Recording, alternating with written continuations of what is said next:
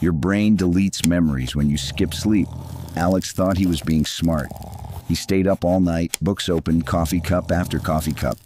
But the next morning, blank, everything he studied, gone. That's the sleep switch. Here's the truth. Sleep isn't just rest, it's memory consolidation. Every night, your brain sorts the day, decides what to keep and what to erase. When you skip sleep, the switch flips the wrong way. Instead of storing, your brain starts deleting. That's why cramming feels productive, but leaves you empty.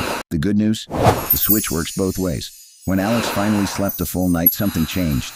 The fog lifted, the facts stuck. His memory doubled without extra study. Because sleep isn't wasted time, it's part of studying. So next time you're tempted to pull an all-nighter, remember the sleep switch. Sleep, store, succeed, start small, win big.